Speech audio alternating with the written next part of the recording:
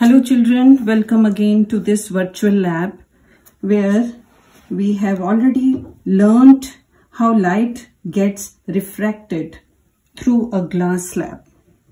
This was the glass slab and we studied that for the parallel refracting surfaces as in the glass slab, the emergent ray, this was the emergent ray, if you remember, the emergent ray is parallel to the incident ray.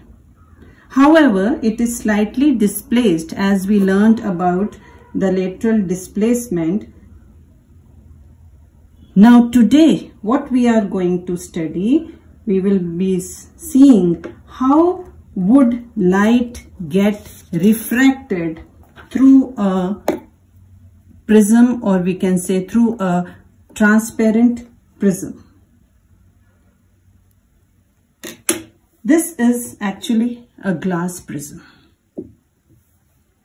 It has two triangular surfaces. One is this. If I do it upside down, another one is this. And it has three rectangular surfaces. One is this, next one is this, and the third one is this.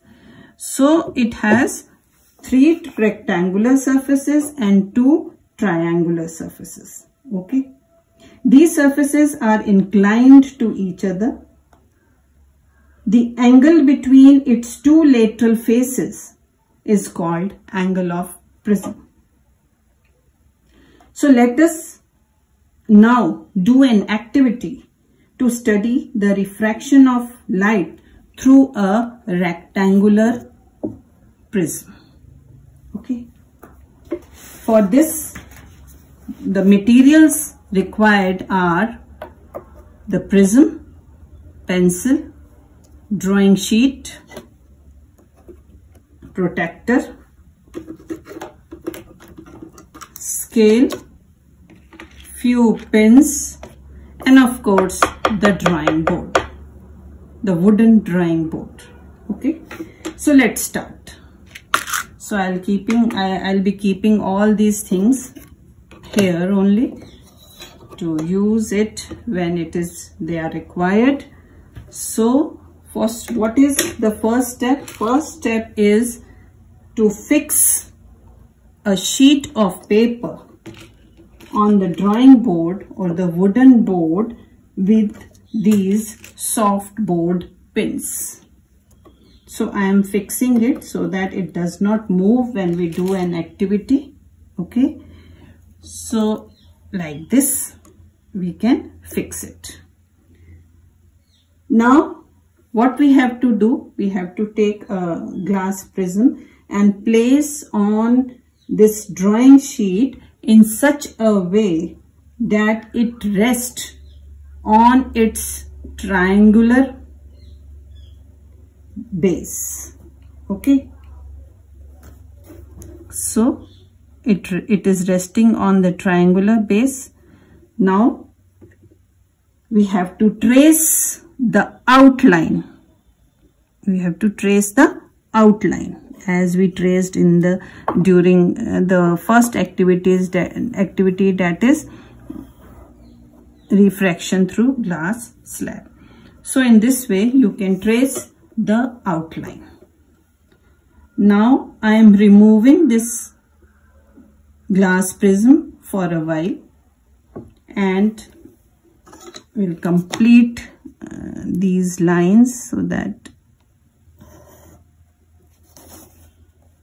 they are clear. Okay, like this. Now take the protractor, keep it like this. Let us take a point on this, say these are A, B and C. So let's take a point on the side AB and keep the protractor in such a way that this line coincide with the side AB, and the point which we have taken coincides with this point. Okay, so this I am keeping it. So first I'll draw the normal.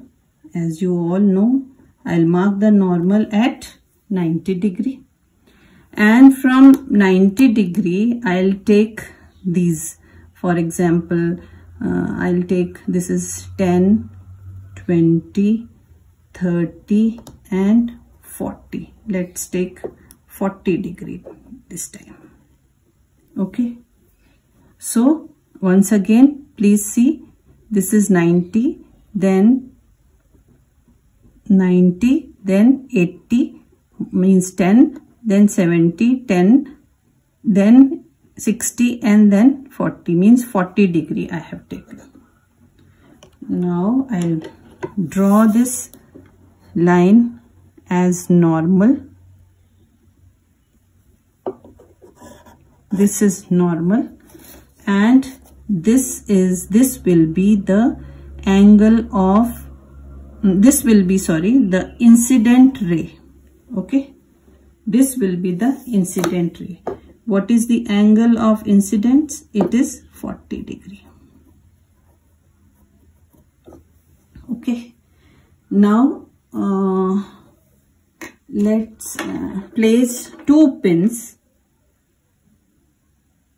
on the incident ray.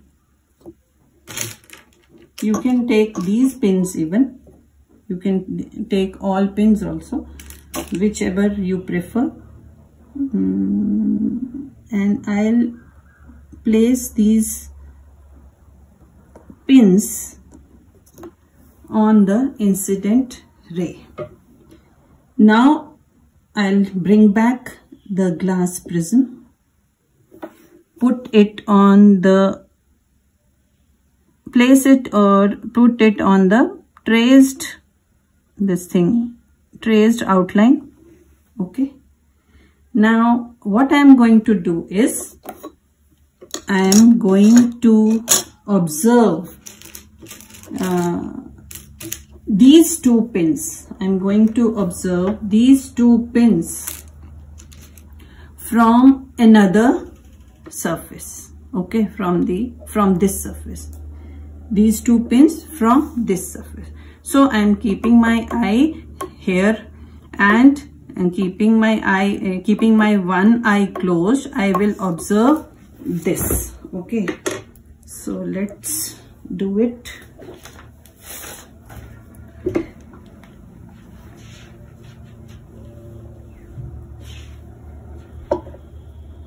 I will be observing these 2 pins. These 2 pins from this surface. Oh, sorry, it is moved. And mark or fix 2 pins in such a way that all the 4 pins, they appear in the same line. Okay, so let's do it.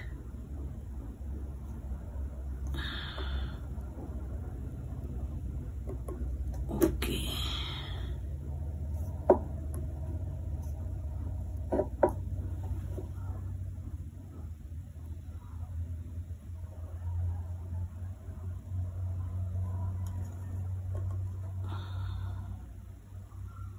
No, it's not there.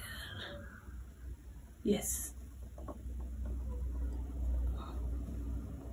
So it can be seen now. All the 4 pins, they are, I can see it that they are in the straight line. I will try to show you also, but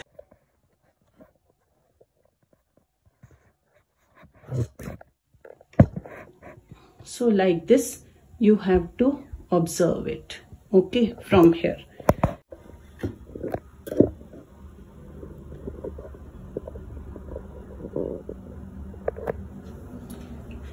So yes,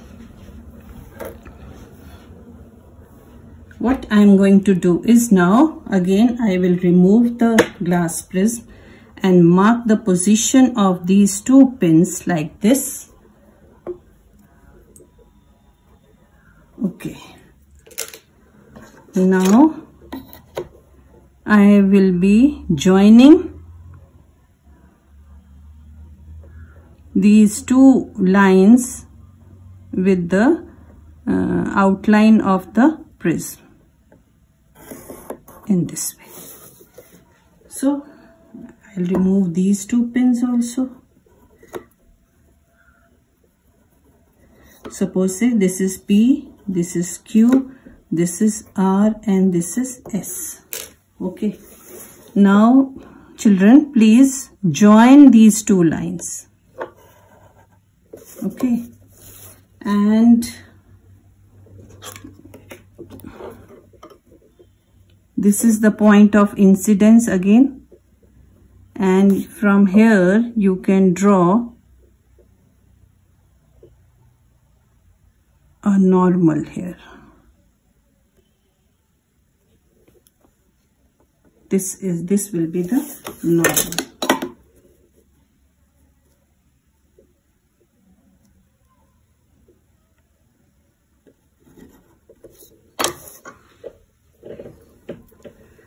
So you can see that this is incident ray. It is traveling from air to the glass, and then it is bending towards the normal, making angle R here. We will measure this angle, and then from glass it is again coming out into the air and it is bending away from the normal, making an angle which will be known as angle of emergence, and this ray is known as emergent ray. Okay, this is incident ray.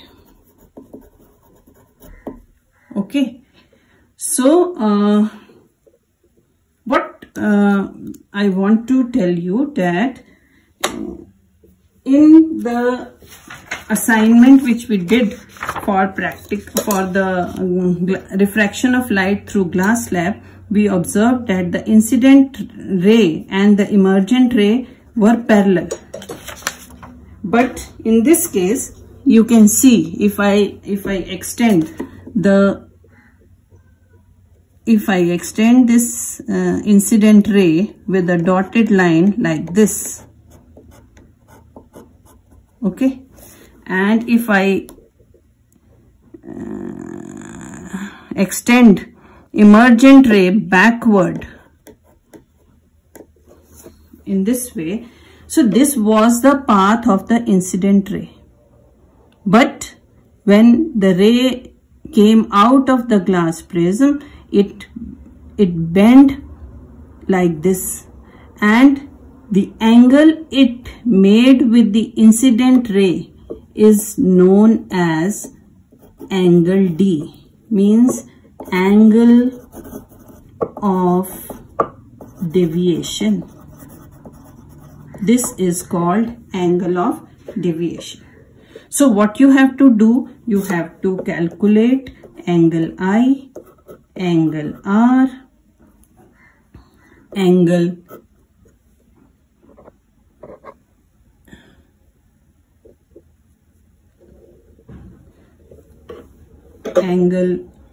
E and angle D. So these are the four angles you have to calculate. So what we did, I am repeating it again, once again. I extended this incident ray of light with a dotted line like this, and I extended this emergent ray backward, and they meet at one point, making an angle which is known as angle of deviation. I mean to say that this was the path of the incident ray, but when it entered glass and then came out of the glass into the air, the emergent ray is found bent to the at an angle which is known as angle of deviation, or I can say that this emergent ray is deviated to an angle which is known as angle of deviation. Okay, so why it happened? It happened due to this peculiar shape of the glass prism, which is triangular shape. It does not happen in case of the glass slab, because the refracting surfaces of the glass slab are parallel to each other. But here in the case of prism, we can say it is a peculiar shape because they are not parallel to each other. They are actually triangular in shape. So this is why the difference is coming. So if you remember, our angle of incidence was 40 degree. So you can measure angle of this thing, refraction.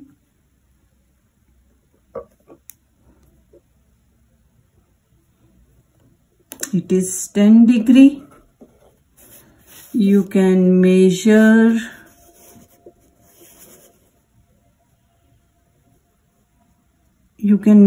this angle also, angle of emergence, by keeping protector like this.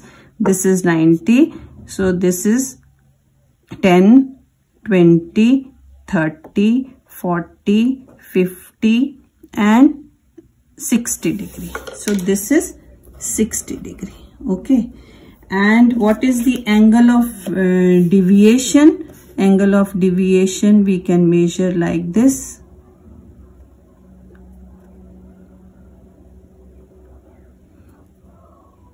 (10, 20, 30, 40 and it is 43. So this is all about this practical assignment or this activity, that is refraction of light through prism, where we learned that the emergent ray gets deviated from its path to the incident ray, and this is due to the peculiar shape of the prism, which makes the emergent ray bend at an angle to the direction of the incident ray, and this angle is called angle of deviation. Thank you and have a nice day.